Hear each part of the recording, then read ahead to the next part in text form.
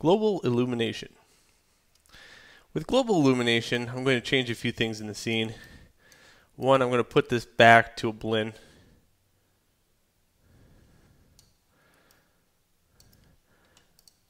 The backdrop, I'm going to add a new thing to it. I'm going to go to face, and on this side,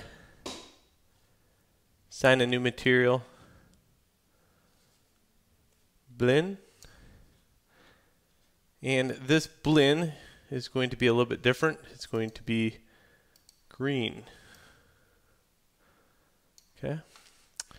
Also, what I want to do is take down its eccentricity. That should kill all the rest of it. A little bit of reflectivity.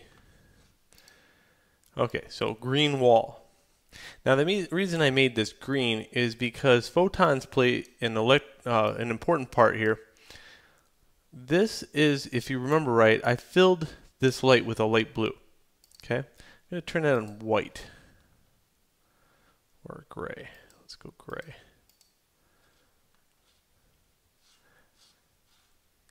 Before, I had to fake the fact that I could not cast a blue light on the back of this.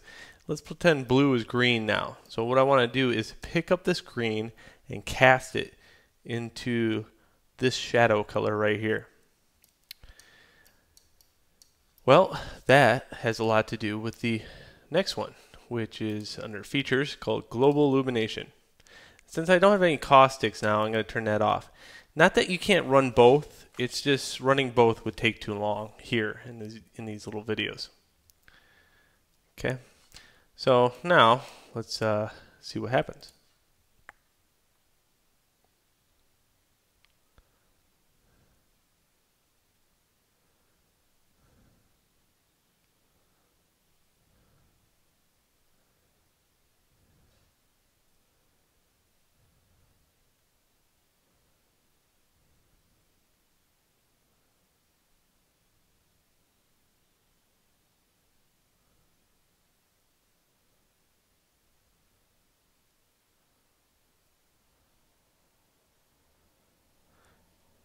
And you can see it over here. See the green that's appearing over here in this area. A little bit of green here, a little bit of green right here. It's very faint, but again, it has a lot to do with the fact that this has photons. And the photons are strong, but if you really want to see the effects of this, we could ramp up the exponent on the photon to like 0.5. And the number of photons, which is right here, global illumination photons, we could put up to like 50,000, okay? And that's the best way to learn this stuff, really, is crank it all up and then let God decide, I guess. Oop, let's escape out of that. Go to this one.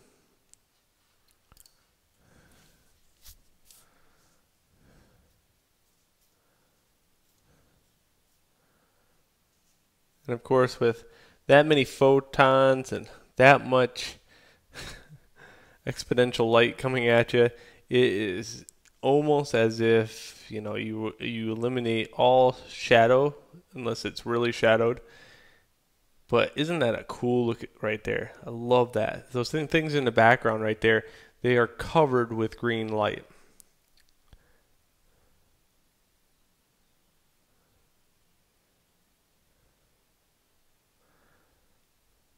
As far as Final Gather goes, Final Gather has its advantages, but I really love the fact that global illumination is just so darn cool.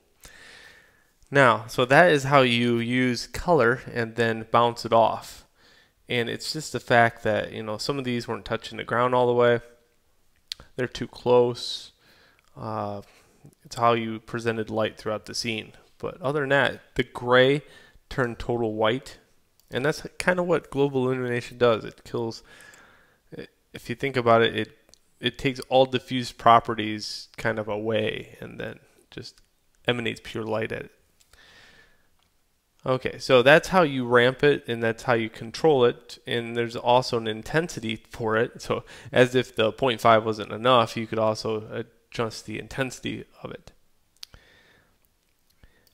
Really, to be honest with you, again, I would say, the exponential value would probably be a good 2. And, the global illumination photons, you can up those to 50,000 and keep them that way, and it'll look like a nice scene.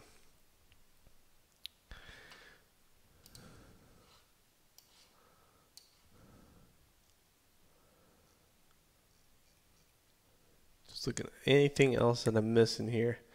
So actually, ambient occlusions out here, that's something that needs to be covered. And again, here's the accuracy, same accuracy that works with caustic, same accuracy that works with final gather. Up that number, the accuracy gets better. The slower the render, the better the look. All right, so on to the next video where we look at another concept.